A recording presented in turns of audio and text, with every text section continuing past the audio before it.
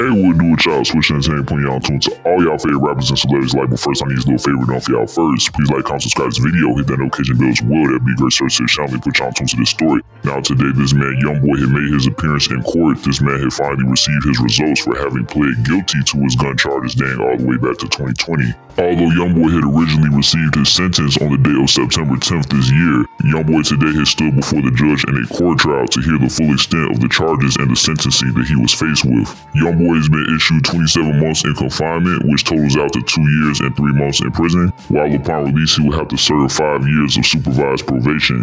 Now, when it comes to him having committed prescription fraud, which dates all the way back to September of 2023, all the way to February of this year of 2024, he is expected to pay a $25,000 fine. The judge during the court hearing had acknowledged that Youngboy has a cashier's check that amounts to the fine that he was given. And knowing that Youngboy could easily pay out the $25,000 fine, they had decided to give a reduction towards the 4 felony counts that he was dealing with him having committed identity fraud and forgery. The court had ultimately made the decision to close the case pertaining to the Utah prescription ring that Youngboy was raveled in, and primarily focus on his charges dating all the way back to 2020. The judge would justify the decision-making by stating that there was a global resolution by both state and federal prosecutors that they wanted Youngboy to serve a lengthy sentence in confinement, and following that, after being released from incarceration, be under federal surveillance for the next 5 years on probation. The judge had continued on to say that federal agents will ensure that Youngboy does well in life, manages to stay out of trouble, and does not gain access to any dangerous weaponry, especially firearms in particular.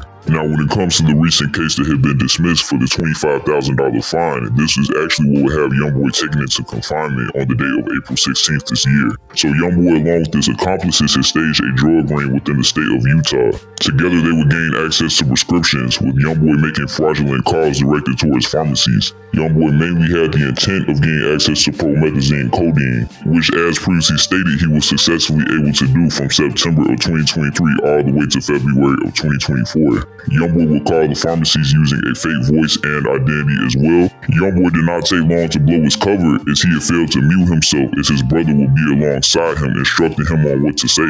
This all ended up being heard by the recipient of the call. It is also being said that at some points it seemed as if Youngboy was reading off of a script. The pharmacist who was the recipient of Youngboy's call also took notice that the caller had a southern accent. The fact that Youngboy had pronounced the word ask as ax instead gave away a southern dialect. By the month of January this year, Cache County law enforcement were already on to Youngboy and his accomplices having involvement with the fraudulent pharmacy orders that were being made for pickups. Once Youngboy had made yet another call to have a pharmaceutical order set in motion, Youngboy would have 2 women pull up in a white Chevy Tahoe to the pharmacy to pick up the prescription. Once the women had arrived to the pharmacy, they would end up being taken into custody. It would later be discovered that the white Chevy Tahoe was in fact registered under Youngboy's name. Following the arrest having been made, the white Chevy Tahoe was taken to the impound, and detectives would end up calling Youngboy about the vehicle.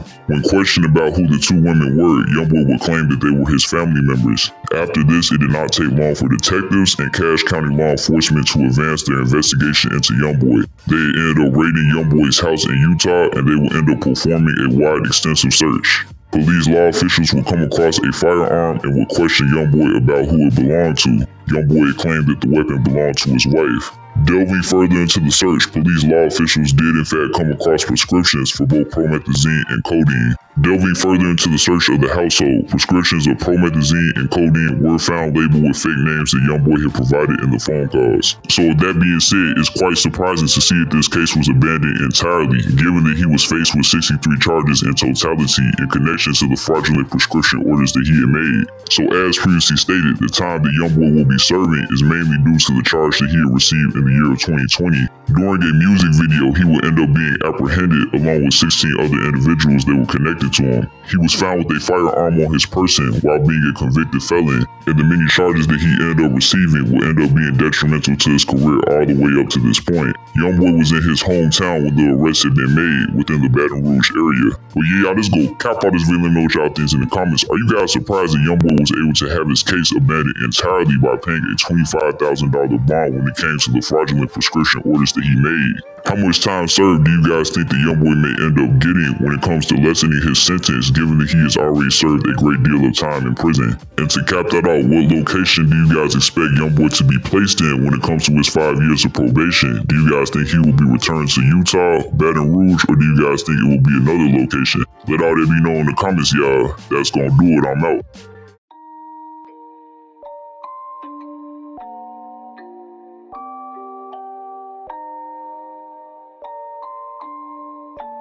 Rage on that beat, going crazy.